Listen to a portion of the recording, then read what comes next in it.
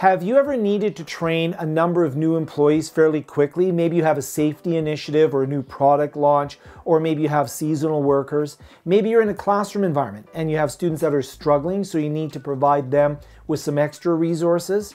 Maybe you have students that aren't struggling, they're actually bored in class, and you want to provide them with some challenging material so that they can get ahead with the subject matter that you're teaching. And while it might sound like a good idea to have all of these additional resources for all of these scenarios, it might also seem like something that would take a lot of time and work. So we have a challenge, because we know that having these resources will save us a lot of time in the long run, because you'll be able to provide pre-training, support training, re-engagement training if you need to retrain on a topic. You'll be able to provide the right training at the right time for the right student. And I know that I've often had these challenges myself, both when I was training in more of a corporate environment, as well as the educational institutions that I train in. And I'm going to show you a tool that I do wish I'd had a lot earlier in my career, and I'm certainly glad that I have now. It's something that I can use right from a web browser instead of having to download and install any software. It's a tool that has built-in AI, so I can create content quickly. It integrates with other tools. It's SCORM compliant. It integrates with LMS systems and such. Has a low learning curve, so I can create content really quickly. And it even offers the ability to collaborate with others so that we can make the best training product possible. Now, to best understand this tool, I'm going to do a demo of the tool in action. I'm going to show you how I can actually create a course. Let's imagine that I want to have a hiking trip. I'm planning it for a group of students. And before we go on the trip, I want to make sure that I do some micro training on different aspects of hiking and camping so we can have a better experience on the trip, everybody can be safe, and that they can really understand some of the things they need to know before we go. But they're busy. They have regular classes. They need to be able to take this training on their schedule in small little chunks on whatever device that they might have, a mobile device, a computer. I also want to make sure that the training's fun and engaging so that they actually do engage and complete the training. And that might sound like a lot to ask, and we're going to see how it's completely possible by using this tool.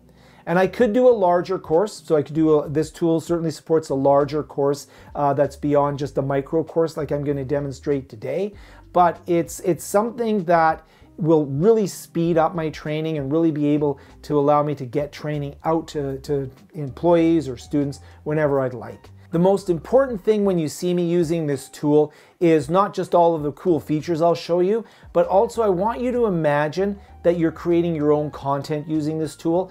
Maybe you're in charge of a group of employees, or maybe you're a supervisor. Maybe you want to help some of your students if you're a classroom teacher, depending on what type of training you're doing.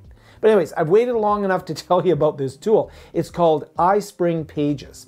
They've been a sponsor of the channel. iSpring has been a sponsor of the channel, and I have several videos here on the channel about iSpring tools. So thank you once again, iSpring. This is a tool that I believe very strongly in, so let's take a look at it in action. I've logged into the iSpring website, the iSpring Page website, and I can see recent projects that I've worked on, any projects that I star, anything that's been shared with me. You can see there's a sample project in here on social engineering. I can look and create my own learning content, users, settings, make changes to the account, the interface. I can go in and see what I have created and even, check on my account and such and modify the way that I look for projects. I don't have too much here, so I'm going to start a new project, and we're going to create a project here called, for the hiking club, on bear safety. And the nice thing here is I'm doing this all within a web interface. I do not have to download any products. I'm just creating this. I'm going to go in, I could add collaborators, maybe people just to view and give me feedback, but I'm going to create this project on my own here. And when I go in here, again, I can get back to the Manage Project screen here and make changes if I need to, add collaborators and so on. So you can always change your mind later. I can upload content. Let's go ahead and create a page. So I can create a page or a quiz. And when I create the page, what I'm going to do is outline my course right at the beginning. So I like to kind of create a framework here where I'll create an introduction, and then I'll create the chapters of my little micro course. Again, this could be a much larger course if I wanted to, but I'm going to make this 3 different modules on bear safety for the hiking club, and I'm just going to create the outline right now. So the first thing is the introduction. It's going to be on bear safety. I'm going to create a new chapter on why we hike, to create some excitement for why we hike, because we want to see nature, we want to get out there and see the great outdoors. So again, I'm just creating the framework here. Just make sure that it's going to have some structure to it. I'm going to put in another chapter after why we hike, and maybe we'll make this one on why are there bears. So why are there bears in the area that we're going to? And it should be fairly self-evident because we're going into their territory. And you'll see I'll spell territory wrong here. So let's spell territory wrong and put some extra words and letters in there. And it's got a spell check in there so I can easily go in and grab the spell check. It's very similar to posting on a social media platform, for example. So I'll go in here, create another chapter on bear safety where we'll talk a little bit about, well, actually, let's change it. Let's go types of bears, the different types of bears we're going to have, and then we'll do bear safety. Again, I can always modify and make changes here and then publish the course or share the course out. And I can even make changes after I've shared it out, and those changes will be seen. So I'm going in, creating my structure. So you can see that very quickly for me to put together a quick introduction with 4 little chapters. And now I'm going to go into my bear safety course, and here's something amazing. I can go into the AI writer, and I'll just say write an introduction to a course on bear safety. And we're going to specifically be going to the Canadian Rockies. So I'll say make sure that the introduction you write is based upon the Canadian Rockies. And then when I write it, when I click enter, the artificial intelligence will actually go through and it'll help me by providing a lot of content. Now for this particular demonstration, I'm going to accept the content that it writes, but I would normally change that. I'll go into the cover image and I'll put a picture of a bear, so it'll build the structure, but I'll make some edits in there. But now I've got a nice course already starting to take shape. I could change the cover image if I wanted to. I'm going to go in and I can change the opacity of the cover image, so you can, if you have certain images you want to fade and make the bear safety course stand out a little bit more, I can change that as well. Again, with why we hike, I'll go in, hit spacebar, and I'll just fill the content here with information on, why do we like, what are the benefits of hiking with friends, and what are the benefits of getting outside and doing some hiking.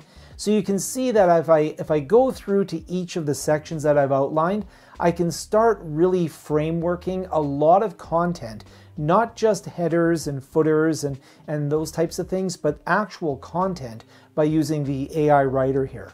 So again, I'll add it in. Once again, I would edit this to my own liking or my own wording, but this sure gives me a great starting point for this content. I want to make it more exciting, so I can go in here and I have all sorts of things that I could add myself. So I could put in my own headers, I could put in my own course content materials. So I'll put in my own header here that hiking club is fun, and maybe I'll put in a quote from a former student. So I'll put in a quote from a former student that had a great time with the hiking club. And you can see that this adds a lot of personality to the course. I don't just want to use AI to write the entire course. I really am going to use AI more as a ideation, more as a way to get some ideas about the content that I might want, and then I may reframe a lot of the things or add or edit, or maybe some of the things that the artificial intelligence provides I'm not going to like.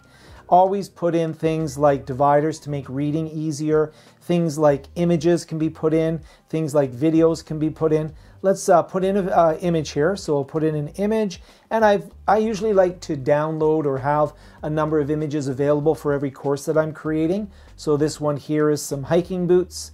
Create a sense of community here. So all my students are going to go hiking, their hiking boots are in a circle, they're all making friends. And it is important, of course, to go through with things like captions, to make sure you're putting captions so that if anybody's using any type of assistive technology, that those captions are there. I can upload my own videos. I can link to a YouTube video.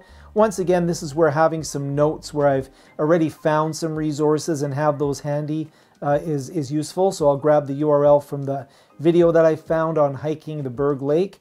And this is actually a channel that I subscribe to. I'll link it down below because you should go check it out. And you can see I've now got the link to the YouTube video. But it's sort of floating there without any context. So let's go ahead and put in a header. And I'll say you should watch this video. It's a really good video. So I'll say watch this video. And then what I'm going to do is, you can see I can rearrange things once I've typed this in, and I can put that above the video or the video down below it. So that reads a little bit better. You have a title, then you have the link. I could go in and I could do things like grab the title of the video. So this is the title from YouTube of the video, and I could pop that in there as well. I could go check to make sure the link is working. So you can see here, this is the video it plays. It goes out to YouTube here. So I'm going to go there, and I'm just going to pop in a description. So I just copy that from the YouTube, the title of the YouTube video that I'm embedding. And I'm really starting to build up a course. Okay, why are there bears? I think this one here, I'll do the types of bears. So what are the types of bears? So I'll change the heading a little bit later on before I publish.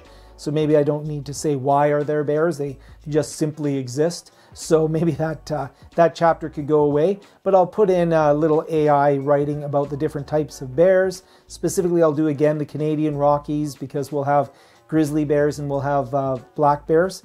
Although grizzly bears, I think down in the States, they call them brown bears. Anyways, grizzly bears up here in Canada, in the Canadian Rockies, we call them grizzly bears, or we call them black bears. And so both of those types of bears exist in the areas that we hike around here. And so I'll just put that in there. And now when it writes it here, when the AI generates this, it doesn't do a great job of formatting it. And it kind of reads a little bit heavy and a little bit dense. So what I'm going to do here is I'll insert that in there, and then I can go in and I can start breaking it apart. So it makes it a little bit easier to read if I put some spacing in here.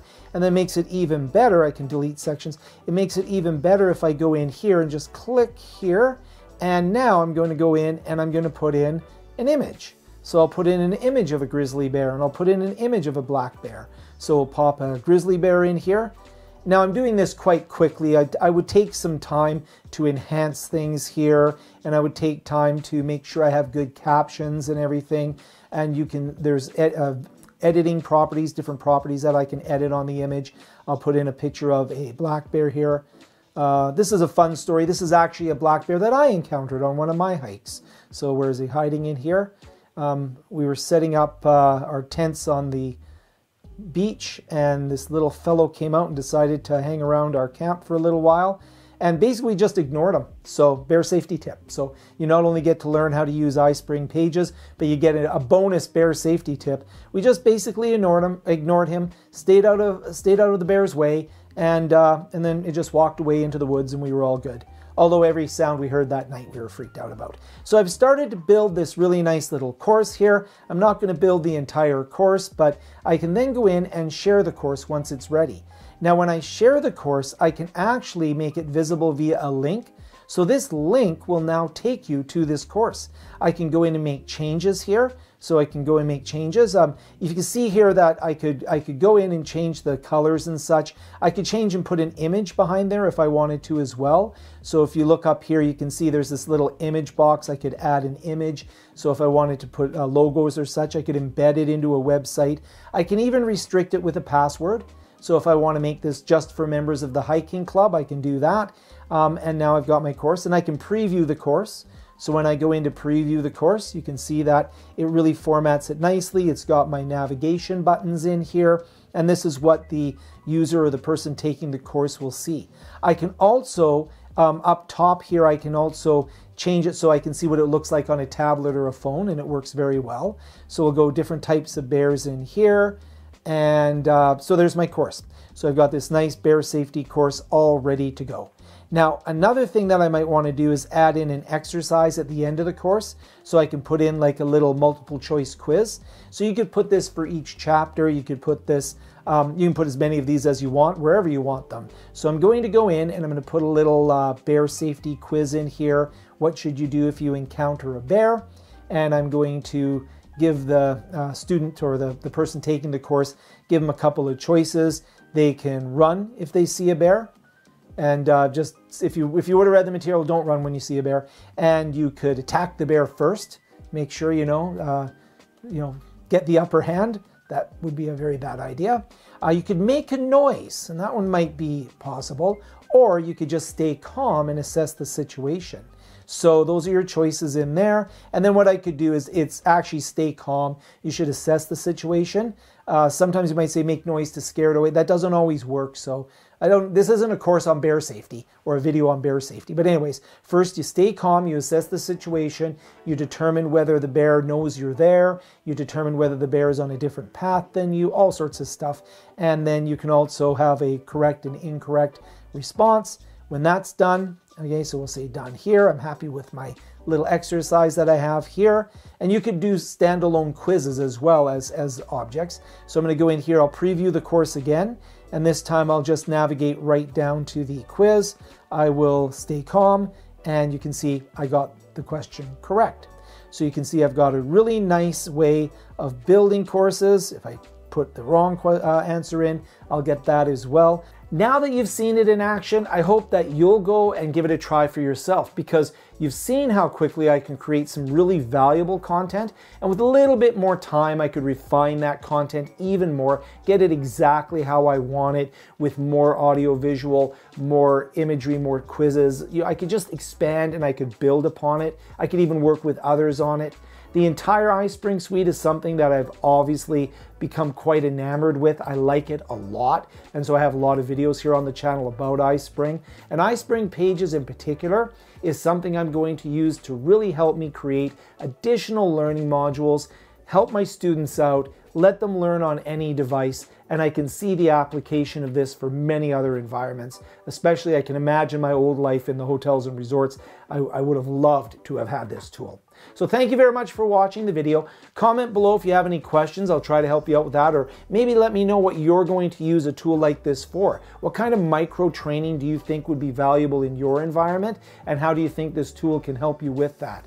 Thank you so much for watching. We'll see you in the next video. Take care.